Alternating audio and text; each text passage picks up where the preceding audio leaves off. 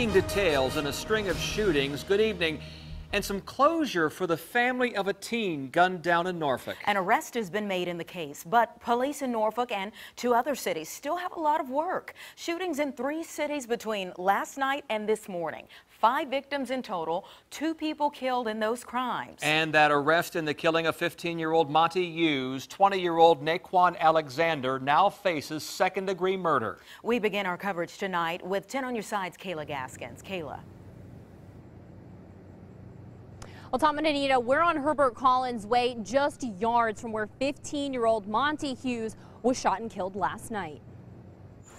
And these lives are being taken away so suddenly. Just before 8 last night, gunshots rattled this neighborhood, claiming the life of 15-year-old Monty Hughes. I think it has touched everybody out here. Hughes's death comes a week after 2 teens were shot on Cary Avenue, just a short distance away. Both of those victims are expected to be okay.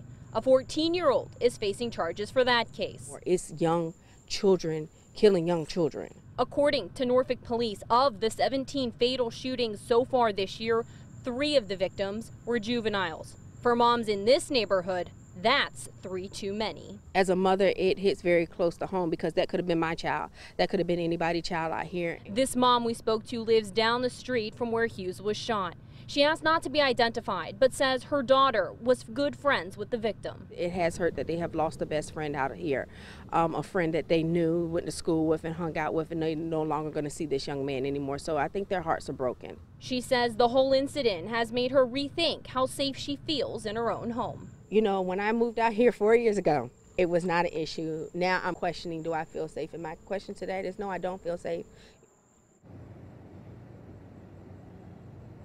And again, answers starting to come in as police make that arrest of 20-year-old Naquan Alexander for the death of 15-year-old Monty Hughes.